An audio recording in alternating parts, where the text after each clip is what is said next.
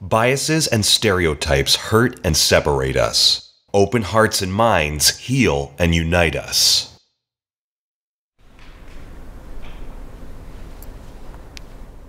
Hi, it's Joan. Hey, have you seen today's paper? Well, let me tell you what's on the front page. It's a picture of a poster that my neighbor Bob put in his front yard. He did it to express his anger with County Commissioner Jones and that bypass that Jones wants to put in.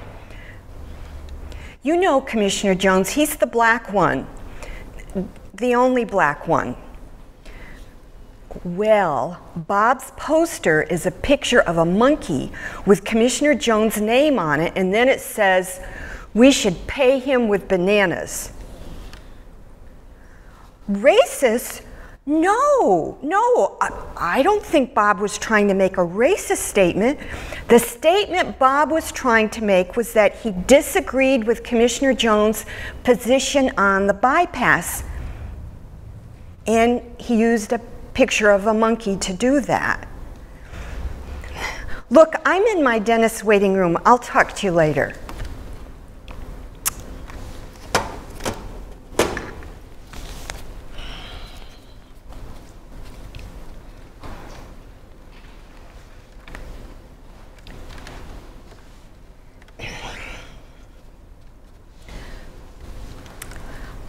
Look at all this coverage that this silly poster is getting. What do you think about that? Why do you ask? Well, I think some people are making way too much out of this. It's just a picture in someone's yard, for Pete's sake. A picture of whom? Well, the picture isn't the point, you know. It's about Commissioner Jones' position on the bypass.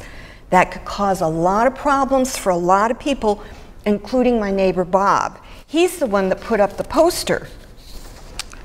So if the issue is the bypass, why is there a monkey in the picture? Look, I know that some black people got, well, kind of upset because they thought the monkey picture was putting down all black people, but it was not. And you know this because? Bob told me. He said it was only directed at Commissioner Jones because of his stupid position. Bob told me the picture is not racist. And who gets to decide that? Perhaps the people who have been depicted for generations as monkeys and gorillas in an effort to demean and exclude them should be asked. Since Bob has been getting all this flack about his sign, he checked into an attorney about his First Amendment rights. And the attorney told him that since Bob was expressing an opinion, not a threat to do physical harm, just an opinion posted on his private property, that it was part of his freedom of speech rights. So why is everyone bothering him? Other people have freedom of speech rights too. Also to express their opinion that Bob did the wrong thing. Well, I feel badly for Bob. He's really upset about this. Bob is the victim? I really think you, well, all of you, misunderstood and misinterpreted what Bob was trying to convey. I thought Commissioner Jones made a bad choice too. I'm assuming you support Commissioner Jones' decision? And why do you assume that? Well, to stick together. I do not agree with the Commissioner Jones' position on the bypass. Look, I was extremely relieved when we finally got a person of color into a county commissioner position. That does not mean I believe and agree with everything he believes and everything he does. Oh. Look, I want you to know I do not have a racist bone in my body. In fact, I don't even see color. Well, that's curious. If someone has red hair, do you see it? Well, yes, of course. Seeing the color of someone's skin is not the problem. Having automatic assumptions about what that color means is the problem. Oh, I had not thought about it that way.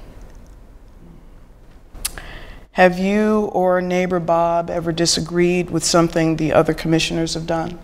Oh, yes. Oh, my, yes. Several of us in the neighborhood have, and we let them know about it, too. We burned up their phone lines and poured letters and emails into their offices. Well, why not respond the same way when a person with brown skin says something you don't like?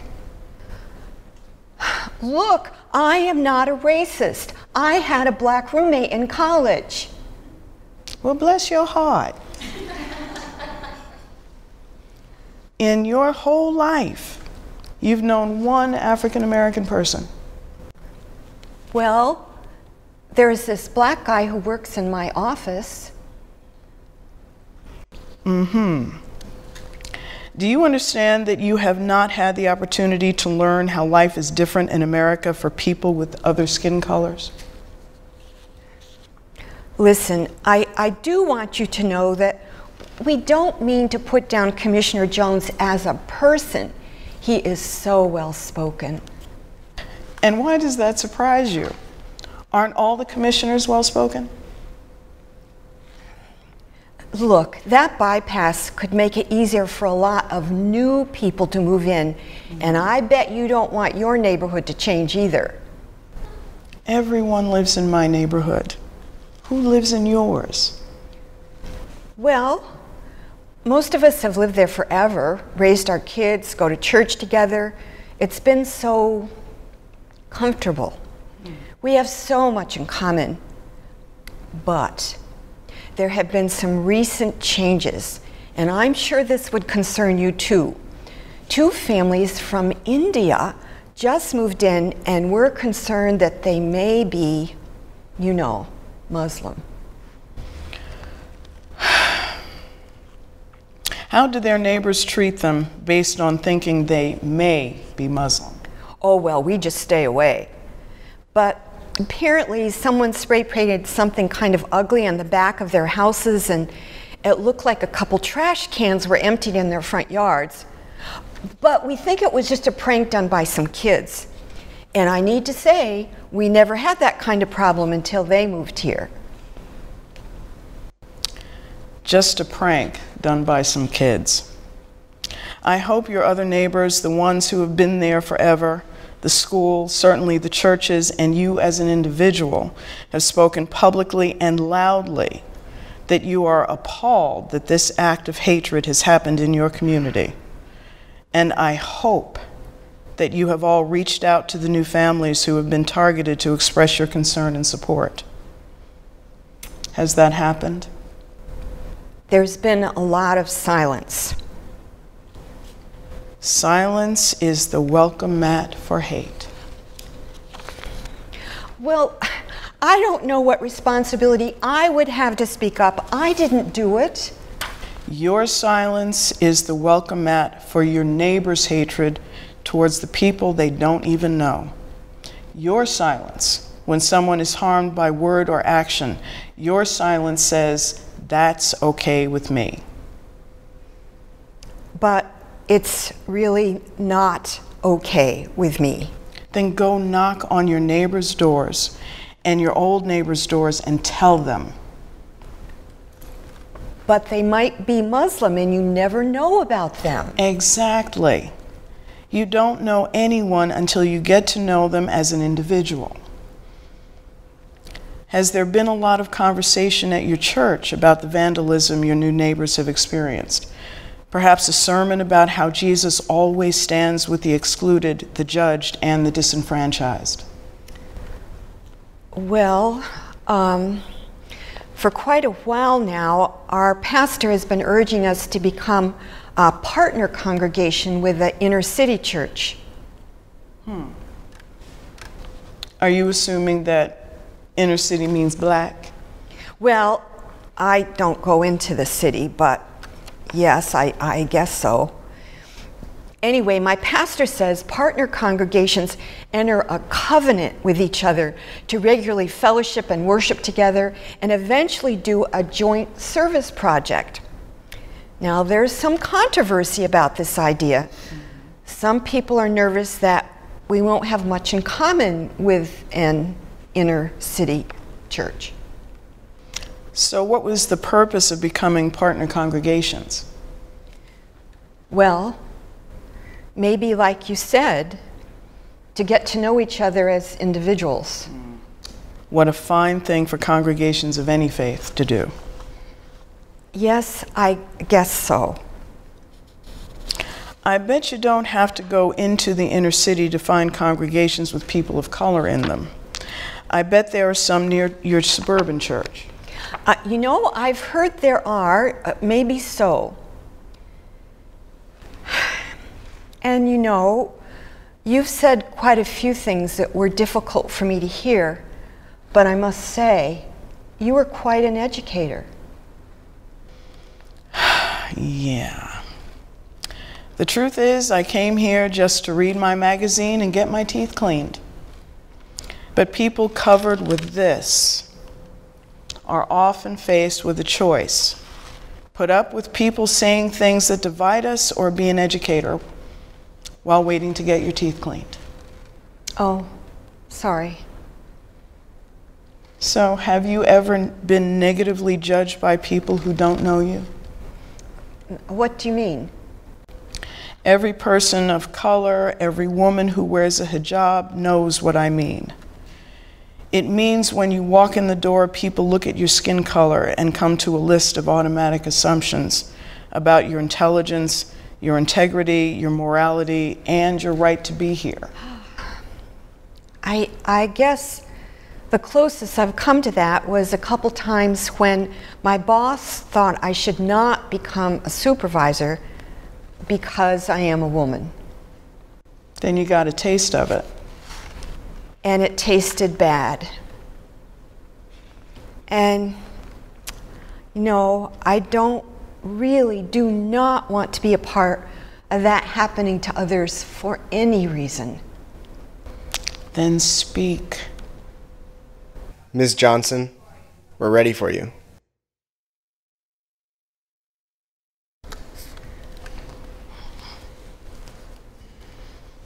Peace be with you.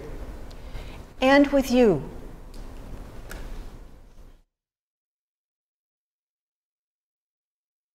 Thank you so much for speaking.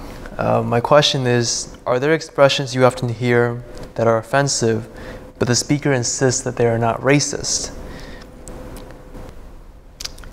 Yes, thank you for that question. One of my favorites is, you're so well spoken. They're so articulate. And another expression that I hear quite a lot, particularly from well-meaning white people, who say, why do we need to deal with racism when we have so many other issues to deal with? But I'm not racist, mind you. And even as a society, we need to understand that a lot of the issues that we're dealing with today are rooted in racism. So yeah, there are a number of expressions that are offered very often from a heart of being complimentary and constructive, but usually those folks who are using those expressions really don't understand how offensive they really are. I always wanted to know why there are more basketball players and baseball players are African American rather than ice hockey and golf players.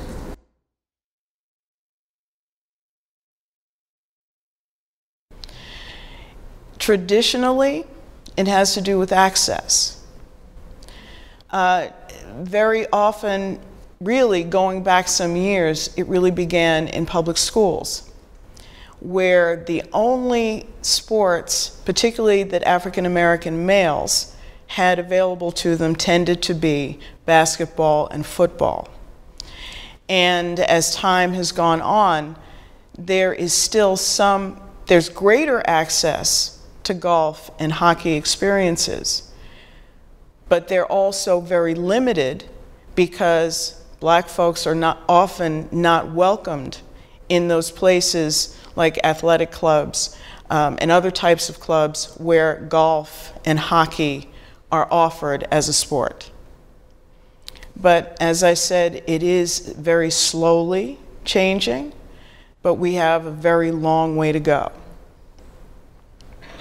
I've heard about the, quote, talk that black parents give their children regarding interaction with the police.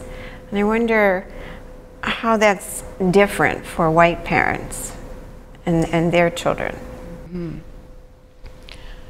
White parents will typically teach their children that the police are here to protect us, that they are their friends, and if they ever find that they are in a threatening situation, or if a crime is being committed, or if they don't feel safe, that they should call the police. I remember the talk that my mother gave to my brother, who was 6 years younger than I am. And she was very specific and very direct. She said to be aware of the police, make sure that you are staying perfectly within the law.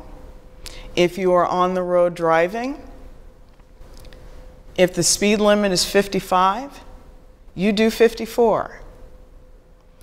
She said that the police are not necessarily here to protect us, but particularly as a young black male, you have to be particularly careful.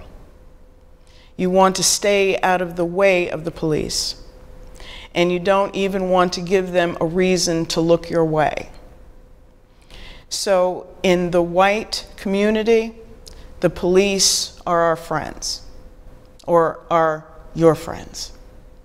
In the black community, the police are a threat and they are a danger. So we have to be aware of our surroundings at all times and aware of their presence at all times. I was talking with a teenage young man, African American, recently, and he told me that if he was ever approached by the police on the street, he would immediately lay face down with his hands spread out. It just broke my heart. Yes. And when black folks are driving, even myself, I've been stopped 4 times in the span of a month and a half in my own neighborhood. And once in Detroit, when I was there for training, and the speed limit was 25 miles per hour, I didn't know it. I was doing 28. So the police officer pulled me over late at night for going 3 miles over the speed limit, and my immediate response to that after I pulled over was to keep my hands on the steering wheel so that he could see them at all times. The threat and the danger and the concern are very real. You just played a character who was clearly tired of teaching, of educating us. Can you tell a little bit more about that? Yes, I am tired of educating, but I educate anyway. I was in a workshop, and there was a 22-year-old African-American young woman. And I kind of had to chuckle because she expressed how she's tired. And I'm more than twice her age. So I looked at her and I was like, honey, you got a long way to go. And yes, I do get tired, but educating is necessary. But I also want to point out, it's not only necessary, and I'm only speaking for myself, It's not only necessary for me to educate white folks, but it's also necessary to educate people of color.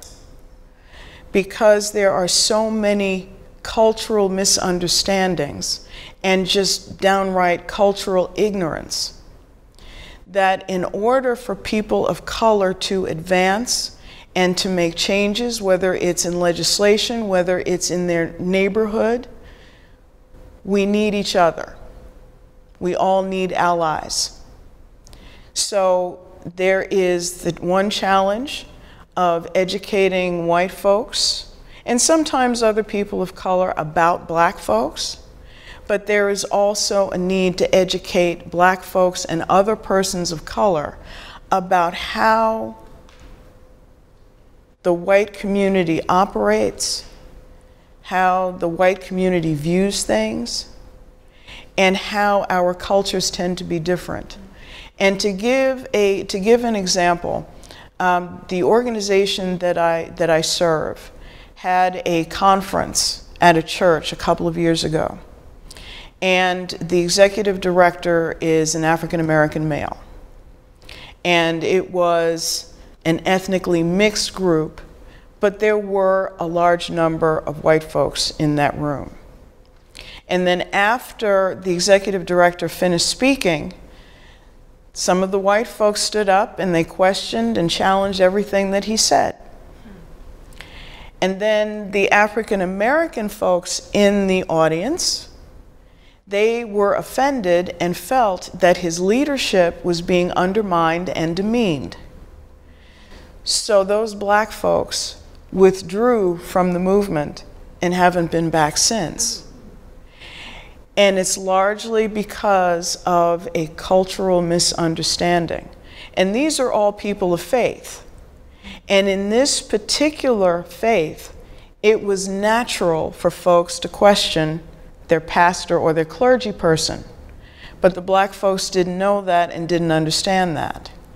So there is a cross-educational experience that has to take place.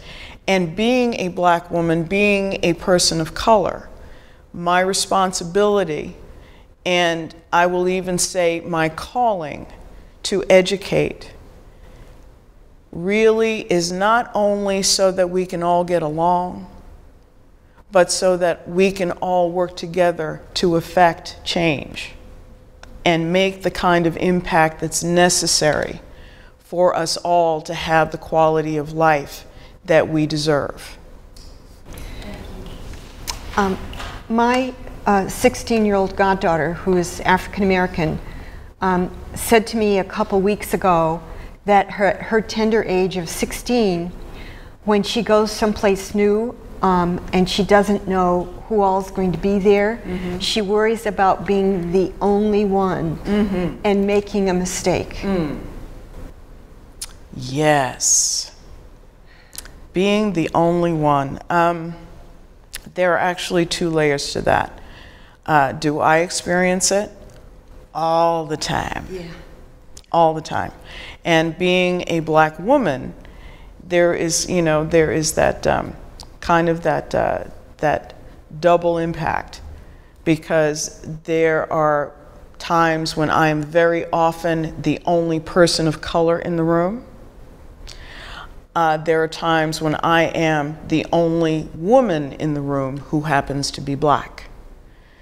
And when I was younger, I felt the pressure of having to represent the entire race while I was in the room. And then the other layer to that is walking into a space where I don't feel that there is anyone who can relate to me or my experience. And in that particular space, being in my skin, the way I am in my skin, I can be challenged by it, or I can encourage myself and remember that I have a right to be in that space. And as a Christian, I also believe that God wants me to be in that space for a particular reason. And it took many years for me to get to that place. When I was younger, I felt more of the pressure of, I have to represent the race. If I do something wrong, the whole race is going to be just totally dismissed. And then as I got older, I started to realize that yes, I am part of a wonderful race and a wonderful group of people, but I do not represent everyone. And where I found my greatest freedom is accepting the fact that there would be times when I am the only one in the room. And even when I'm the only one in the room, I have to be who I am. I have to be authentically me, authentically a black woman who happens to be the only one in that particular space. When I was a little girl, which was a pretty long time ago, people with dark skin were called colored. And then the terminology has changed. African American, Negro followed colored. I've heard you refer to yourself as black, so that's what you're comfortable with. Is that true for many people, or what would you suggest? I would suggest two things. One, if you do not have the presence of mind to ask the person how they want to self-identify, then I would, by default, lean on African American. I self-identify as black as an acknowledgement that I have brothers and sisters in continental Africa, the Caribbean, Latin America, and other places on the globe. So that's why I self-identify as black. Another option is to call them by their name. Hi, would you please explain what is meant by school-to-prison pipeline? Do you think it really happens? Oh, it most definitely happens, and in various ways. In addition to the fact that public school systems where the students are majority black and brown, they are grossly underfunded. In the city of Harrisburg, the school district is underfunded by $29 million. And that was in 2017. So in public schools where, like I said, there are mostly black and brown students, they are not afforded the same level of education as public school districts where the majority of the students are white.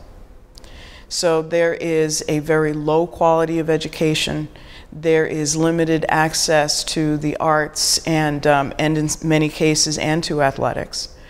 And there are very often not enough after-school programs, and not enough activities to occupy students, particularly when they come from families where they're either in single-parent homes or both the parents are working multiple jobs.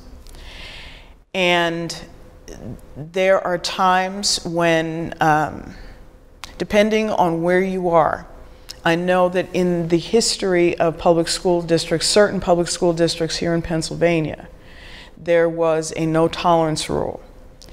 And essentially what that meant is if the teacher in the classroom decided that a child was being disrespectful, asked too many questions, they could literally call the police on those students.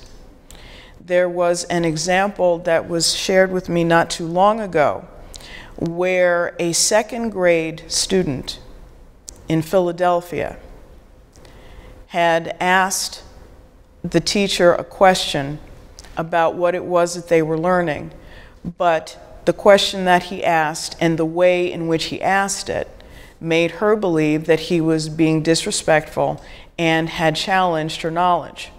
So she called the police. And when she called, the child was taken away. He was put into quote-unquote custody. But when children in public school systems, whenever the police are called on them, that goes on their permanent record. So there are students as young as 8 years old, all the way through high school. They're already developing their prison record. So that by the time they reach a certain age, it's only natural for them to commit a crime. And even if they don't commit a crime and they're falsely accused, like Meek Mills today, and other folks who either committed minor crimes or didn't commit a crime at all, they're already conditioned from early childhood development to move toward either having some kind of engagement with the police for no particular reason or committing a minor crime and landing in prison.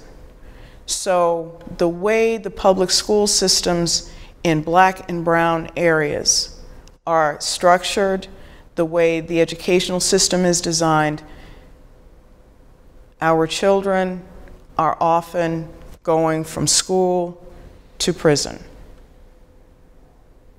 So yes, the school to prison pipeline is very real.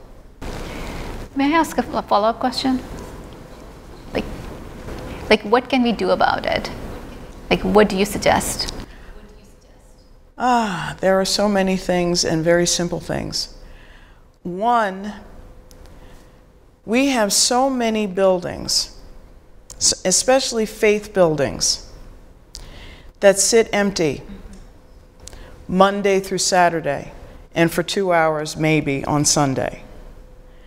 Our houses of faith are perfect areas to have after-school programs, to have arts and crafts, to have music programs, even to teach whatever the sacred writings of your particular faith.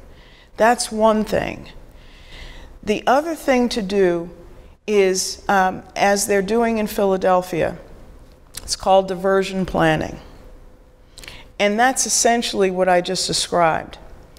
If faith communities, nonprofit organizations could coalesce so that they're supplementing the education that the students are getting through the public school system, and also being in relationship with young people. Find out what are their gifts, what are their talents, what are their interests. And then as a community, if we're building beloved community, as a community, we can pour into those youth, into those children, so that they don't have to go through that pipeline.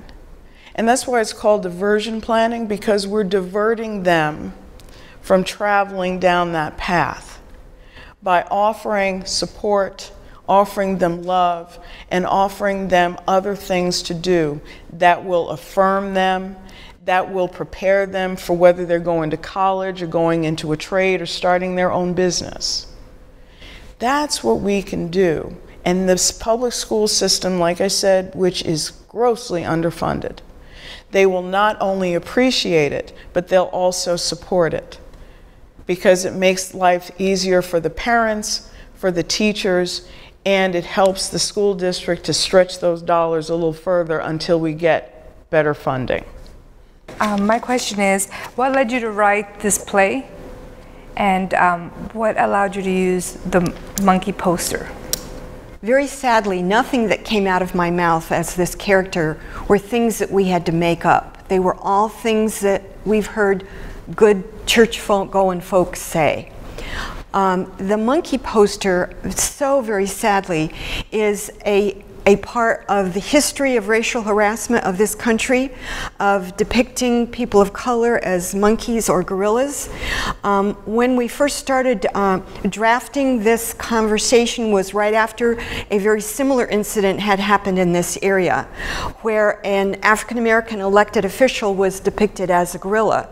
And as we watched the response to that play out on social media, a lot of white folks stepped forward to say, A, that wasn't racist, and B, don't be so thin-skinned. So we had great concern about this, some folks deciding what is offensive to others.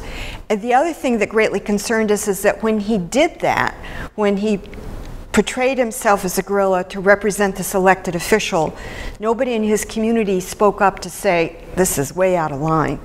And so when we watched that phenomena occur again, we thought we need to grab a hold of this. Not just the depiction of people of color as primates, but also white folks saying, look, this is not racist. So that was the incentive behind this conversation. And that local elected official happened to have been on a mission trip in Nigeria when it happened. What can I say as a constituent and voter to my elected decision makers to get them to listen to increase school funding in those areas that have been historically underfunded and continue to be underfunded? Thank you for that question. It has been proven numerically and statistically that there is a specific racial bias in public education funding. You should make sure that you find out what your education budget is, do some research to find out where it is comparatively in your area to other school districts as well as statewide. And again, you can visit, which is an excellent thing to do so that your legislators know who you are and that you are a voter. If you can bring other folks with you, that's even better. You can also call and you can write to make sure that any legislation that calls for an increase in your education budget, and in particular equitable increase in the education budget, and you don't call, write, or visit just once, you follow up, you pay attention, and you talk to all the like-minded folks that you know, so that they are also putting pressure and holding our legislators accountable for what it is that we put them in office to do.